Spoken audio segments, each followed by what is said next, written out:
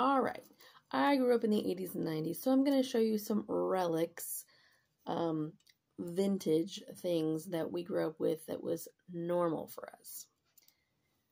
These were called shades, and sometimes they would have something hanging from them. This one had a mustache at one time.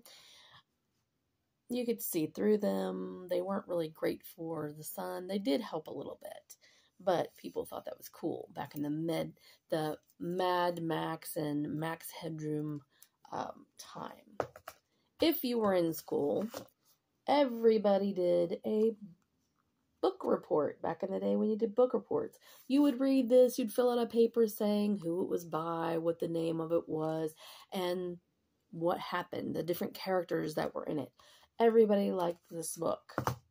Very happy. And last but not least, this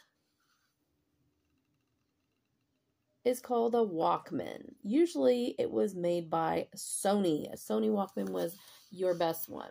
This had one of those flip type.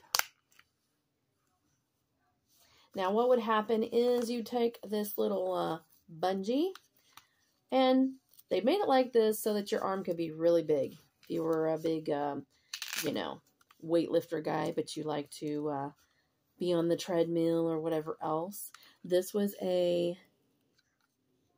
a radio. It would pick up radio waves. It had the plug in here. And of course, you know what that is.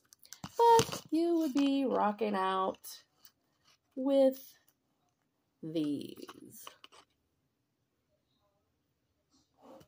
So you'd have this on your arm and you'd be rocking out. So this is 80s and 90s gear. This is 80s and 90s things. The really weird thing is, if you look at this, these are not made to actually be inserted into your ear. They go in the ear, but you see how they don't actually go in the ear?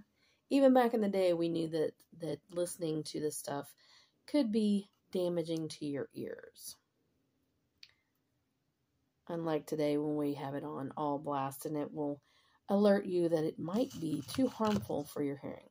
Anywho, that was stuff that we grew up back in the 80s and 90s with. That is your history lesson for today.